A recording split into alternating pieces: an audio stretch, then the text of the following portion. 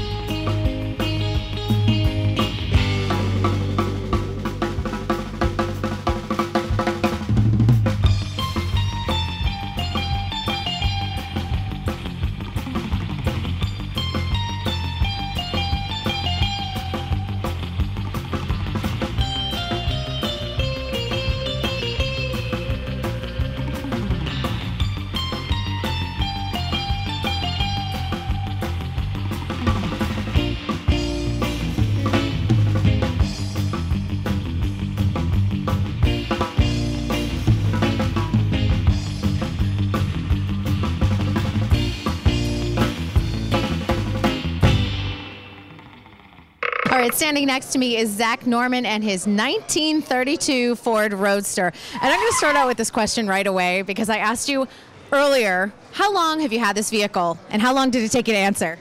It took me a while to answer, but it's 16 years. It almost took him 16 years to answer. About 16 years to answer, that's right. And I said, thank goodness we're not on camera. But tell us a little bit about the history of the vehicle.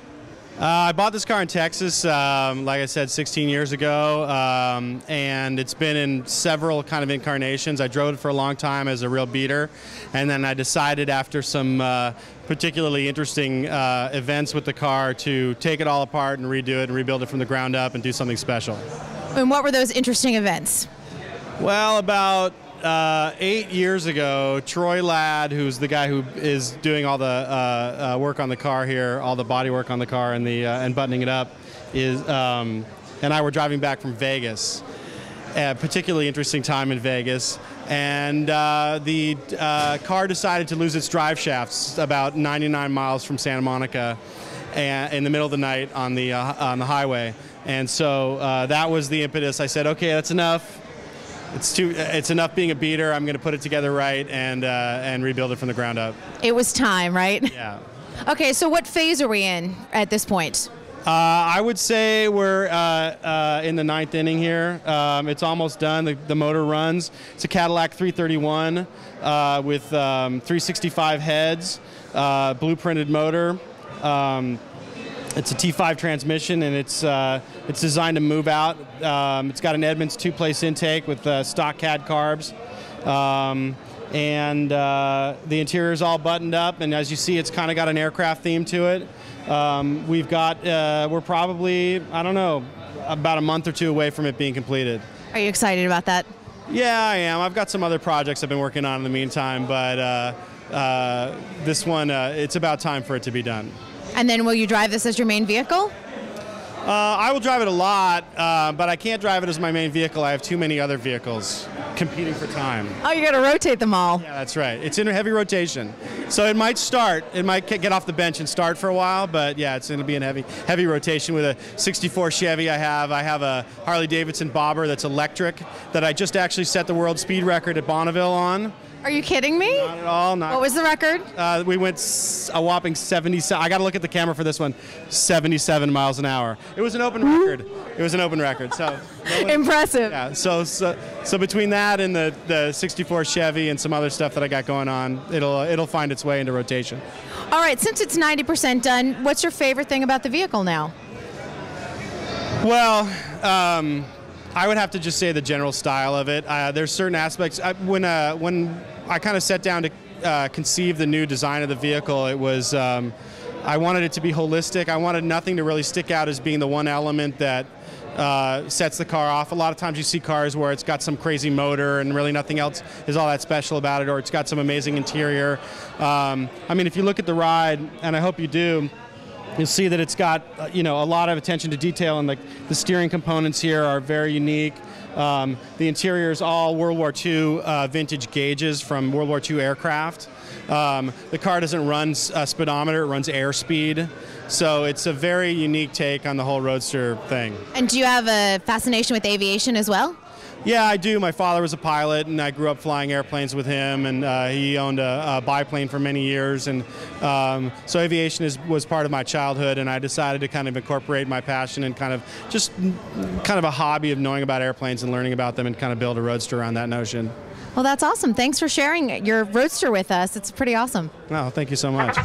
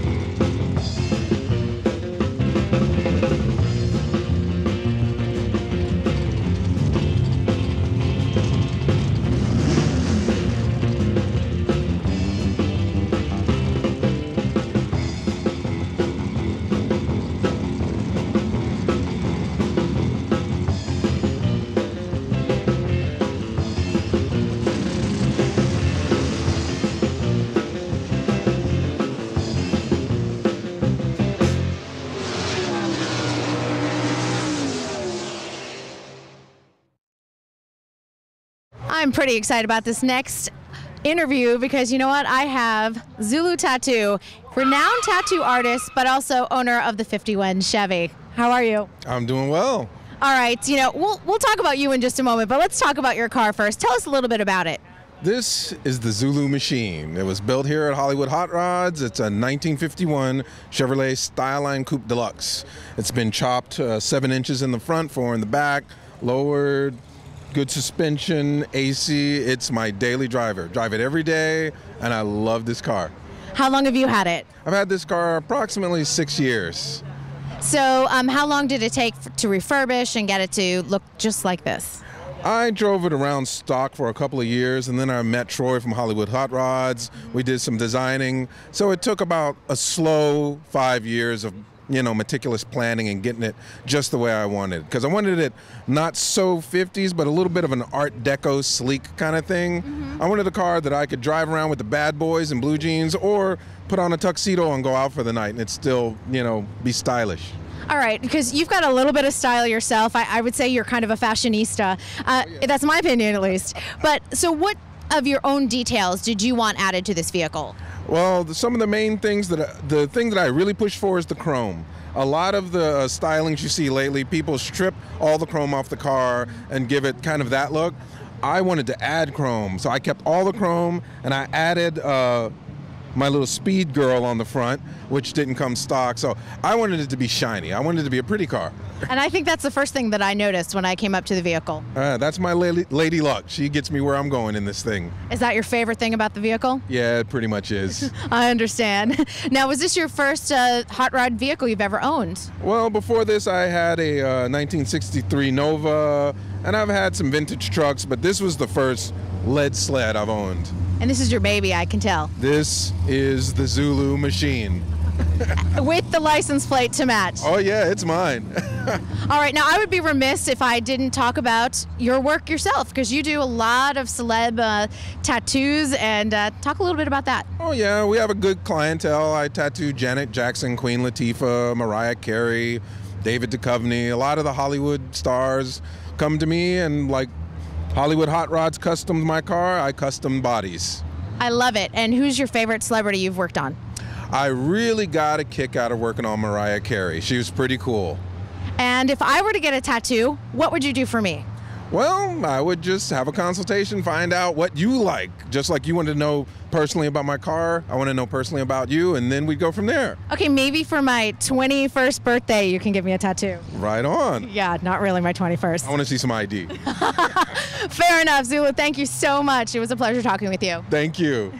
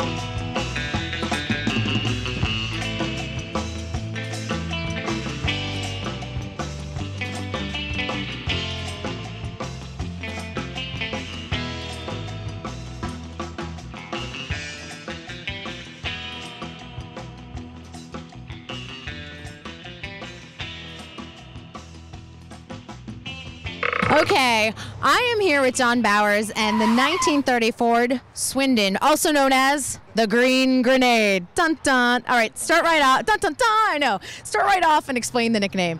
Well, the Green Grenade name comes from in the military. They have the blue grenades, which are like fake grenades, you know, not live rounds, and they call this the Green Grenade because it's deadly. So watch out, you know. So they stuck a green grenade on the back rumble seat, so that's where the green grenade. So when you're behind the wheel, we should like sort of clear off the road. Gun sight is for the little minivans on the road. You run over any minivan in sight. Exactly. All right, so tell us the history of this vehicle. Well, basically, it was built in Salt Lake. It's a salt flats racer, and it was built there by Chris Elmer. And then it went to Texas for a while, and then my friend picked it up in January of this year, I believe on eBay, of all things, and we've had it ever since. It's basically a 7-inch chop on the roof, extended the body 2 inches so to accentuate the chop. It has a 350 or 331 Hemi.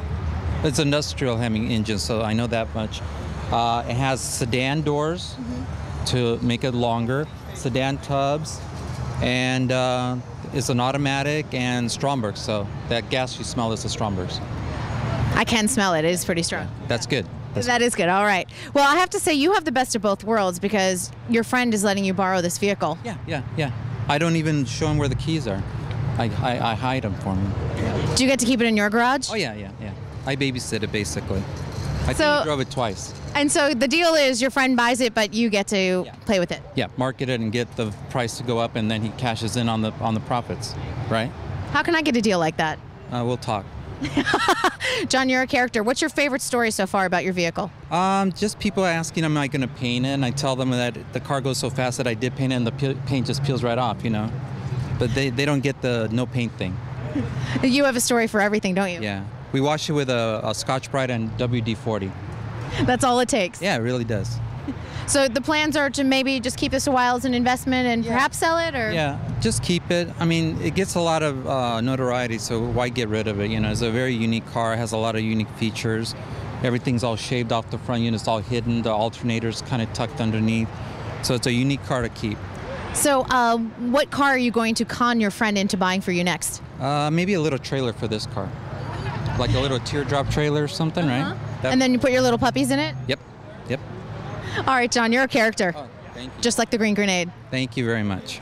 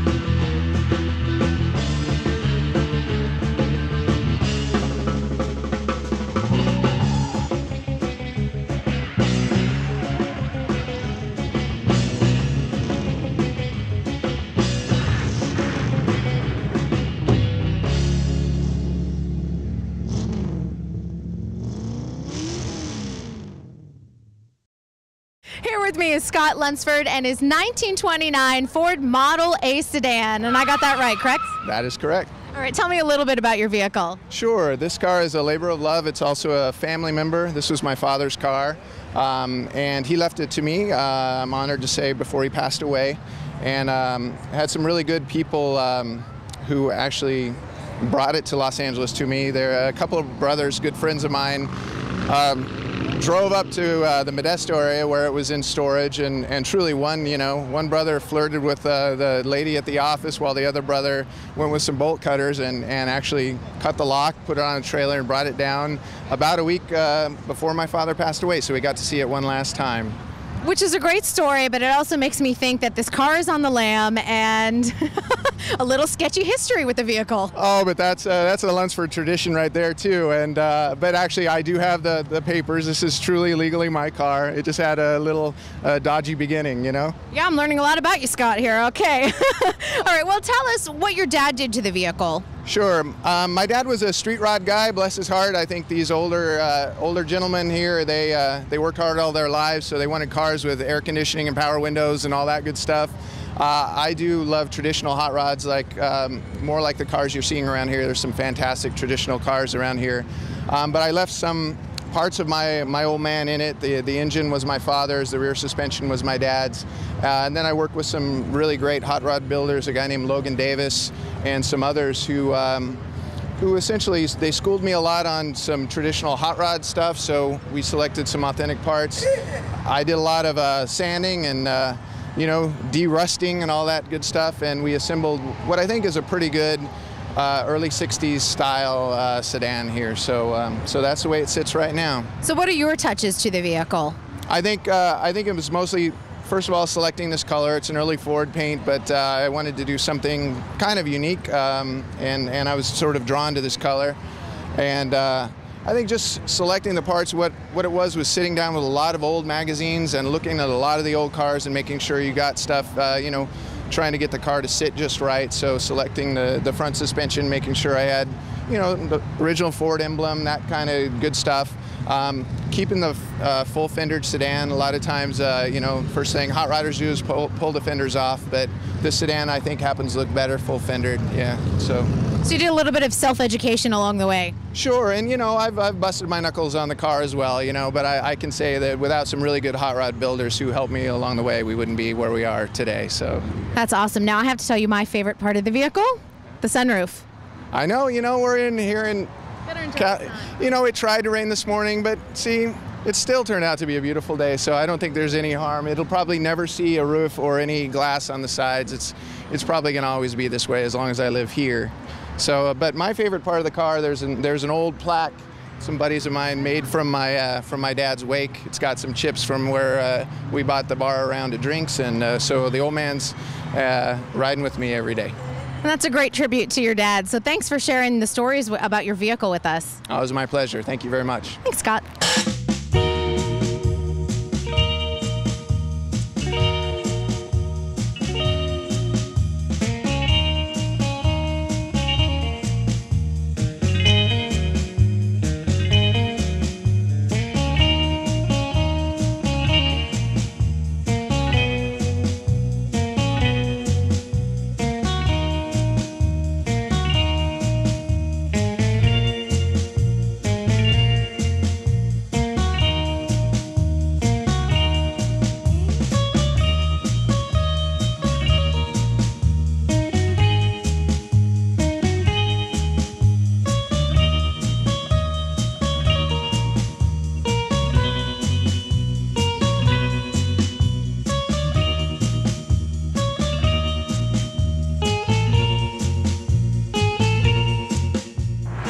That's it from the Hollywood Hot Rods Open House in Burbank, California. I'm Kristyn Burtt. We'll see you next time.